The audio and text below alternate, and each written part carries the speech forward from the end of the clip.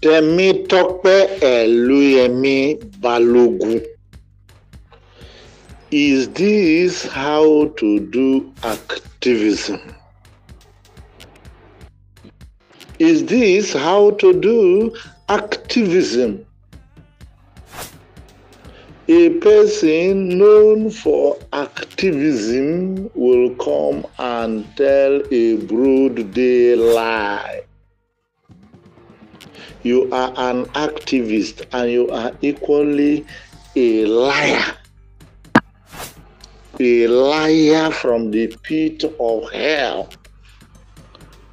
coming to say that Apostle Ken Wakama was arrested by the EFCC while he was not. I like Apostle Ken's response today. Apostle Ken is not my friend, but what he did today, I like it. I like it.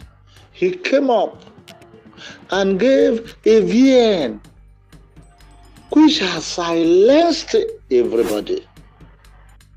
I wouldn't like a situation whereby if somebody is accused, a full soldier will come up to defend that person when that person has not died. And when that person is not indisposed, you have your mouth. You come and clear yourself.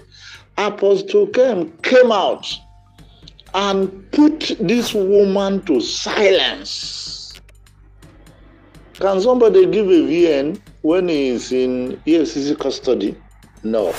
So this has shown the whole world that Temitope Eluyemi Balogun is a liar, and she can never succeed in her mission.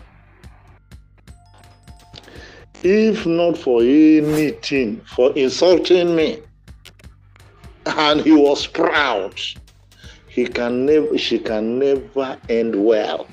Temitope Eluyemi Balogun can never end well. She behaved like an Agberu by insulting an elder. He said, I cannot give birth to her.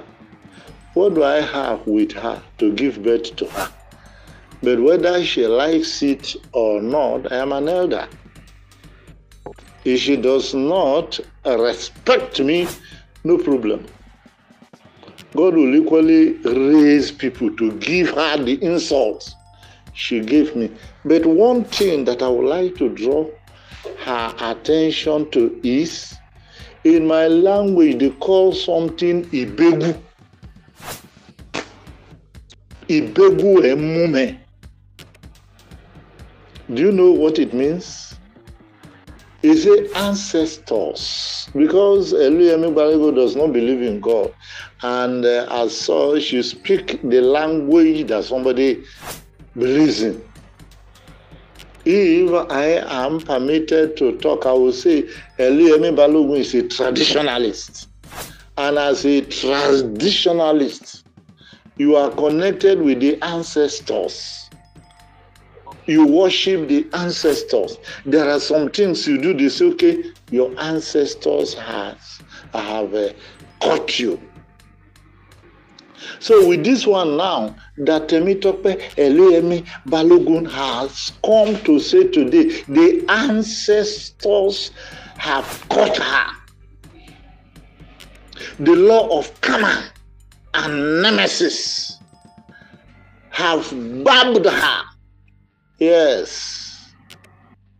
The law of karma and nemesis have barbed Eluyemi Balogun, who is not righteous, and she wants to tell people that she is righteous.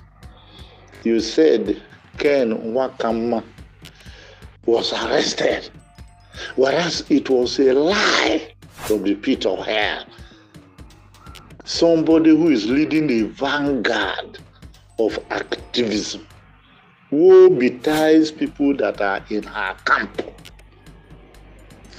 Woe betides people that are still in her camp. And of course, I know some people will still be in her camp because we have a lot of gullibles in the Nigerian grant ecosystem. Even when they are seeing something wrong, point blank, they will still be heading for it. They will still be heading for it. When Eluyemi Balogun has come up and told a broad day lie, a broad day lie, does that person befit somebody who will lead in the vanguard of activism? How will she win? She came up and she said that the CDHR will write a letter to the presidency to verify or to investigate whether Ken's mandate paper was with them. While we were waiting, he said, okay, she does not trust the CDHR again, that she was going to lead a protest. And while we were waiting for the protest, a news came that Ken Wakama have been arrested. You dropped a petition at the CDHR and the EFCC will go and make the arrest. Yeah, if EFCC would make an arrest, is it not at the EFCC that you are supposed to drop the petition? Your illiteracy is too much. Tell me, Eluyemi Balogun. You drop petition at CDHR and the arrest is made by the EFCC. You think the EFCC have the kind of brain that you have? Or did the CDHR tell you that they have transferred the petition to EFCC? Even if it is true that Ken Wakama was arrested, before you made that announcement, you should sit behind and think back and forth. You say you will not take advice from me, fine, there's no problem. But who are those advising you? Or nobody is advising you at all. If nobody is advising you, then woe betides you. You will fall into the ditch. I bet you.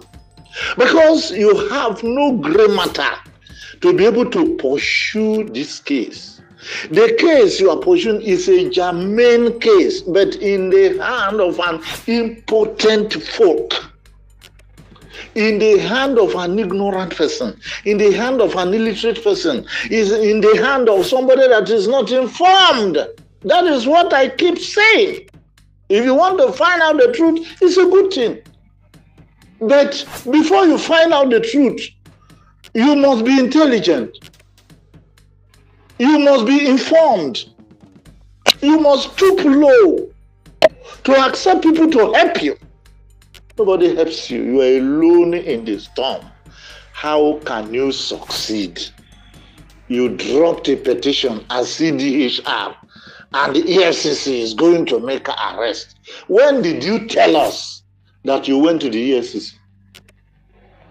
You think EFCC, they don't have brain? They will just be jumping into things like that?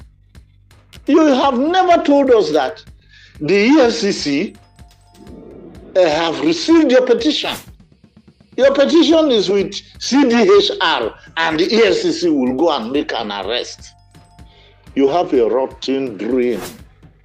The earlier you recognize yourself and locate yourself at your level, the better for you. If not, so many woes are coming your way.